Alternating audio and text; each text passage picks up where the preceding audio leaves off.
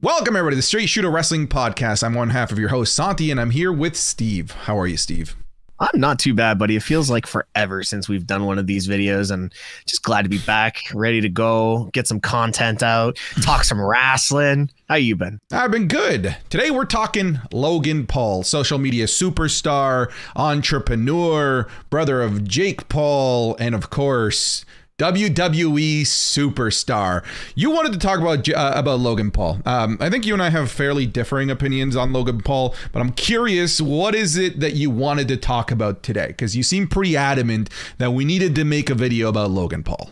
Listen, Santi, we all understand why Logan Paul is in WWE. Don't take away that he's a great athlete or that he is a massive draw for a different demographic that maybe never followed WWE.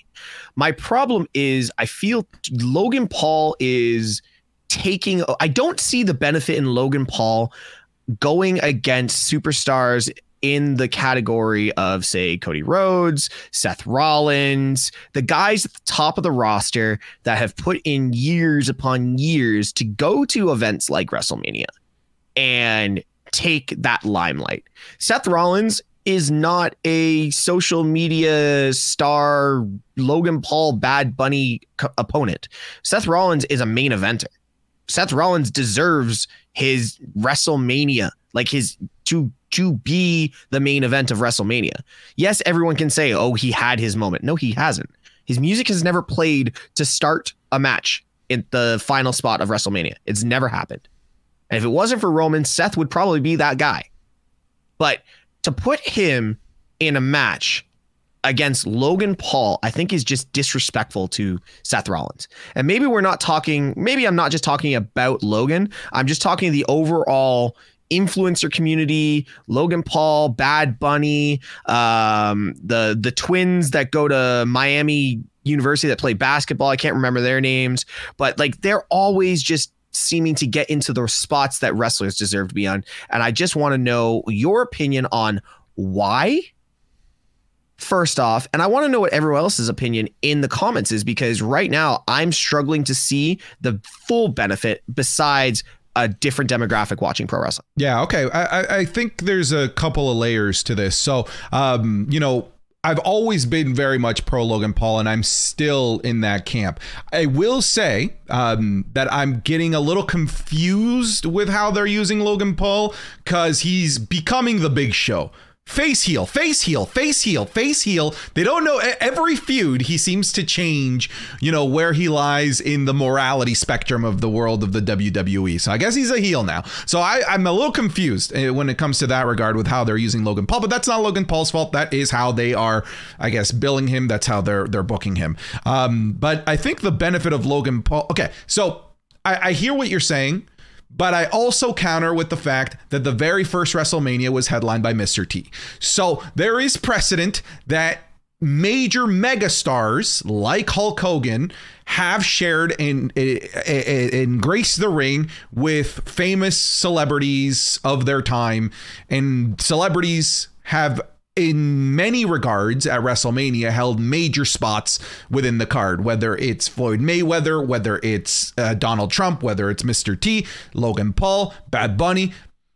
I think I share your concern with the fact that it kind of sucks that somebody like Seth Rollins, who would just be phenomenal with just about anybody, rather than using Seth Rollins to help elevate other talent within the WWE, he's being used to elevate nobody, because Logan Paul doesn't need elevation, right? Logan Paul will always hold a high regard within the WWE brass because of what he brings to the WWE, which is eyeballs and popularity. Meanwhile, there's guys like Gunther, right, who are super over with the hardcore crowd of the WWE. Imagine a match between him and Seth Rollins. So I get what you're saying, where there is a lot of meat on the bone with the existing roster of the WWE. And we're leaving a lot of that meat on the bone for the sake of utilizing and trying to piggyback off the back of Logan Paul's popularity. So it's a catch-22 because both offer really great things to the world of the WWE. But you and and I've stressed this before in a lot of our discussions and arguments, you and I fall under the 1%. The 1% that are hardcore, the 1% that want to see more pure sport wrestling, right? The other 99% is where the money comes in. That's what WWE uses to feed their wrestlers. That's what the wrestlers use to feed their families. And Logan Paul helps in that 99 percentile. Yeah, and I'm not taking away from the idea of celebrities being involved in pro wrestling. It's always going to be there. It's always going to be part of WrestleMania, especially. And I accept that. I think maybe it's my bias towards Seth or the likes of Gunther or the likes of Finn Balor or guys that have really put in the miles on the road. They've given up a lot. And Logan just, Logan was literally getting off a plane from Dubai.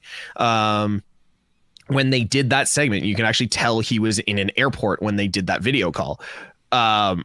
The thing is, it's just like once Mania is gone, Logan's going to be gone until SummerSlam. Yep. And then the story starts again for Seth, and my biggest quarrel with this whole Logan Paul situation. Whoa, quarrel. Nice word. Well, wait till I get to it. My biggest quarrel with the whole Logan Paul situation is if Logan goes over at Mania. This will be, I believe, the 4th or 5th year in a row that Seth loses at Mania. And again, for someone that is the quality of Seth Rollins, that's hard to swallow. That's a very hard pill to swallow. Sure. I mean, none of us are Seth Rollins, and none of us really know whether that's a hard pill to swallow or an easy one to swallow.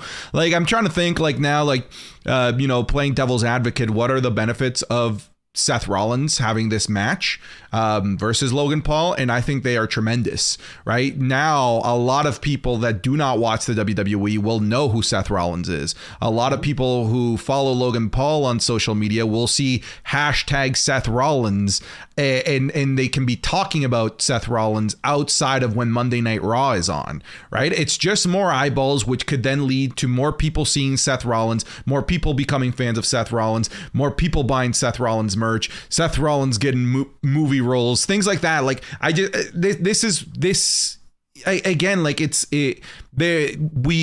have to take the good with the bad when we get something like Logan Paul being served to us. And I've always been a proponent that we are getting more good than we are bad with Logan Paul. Again, I hear what you're saying. A lot of dream matches that we would love to have and see at WrestleMania with existing talent.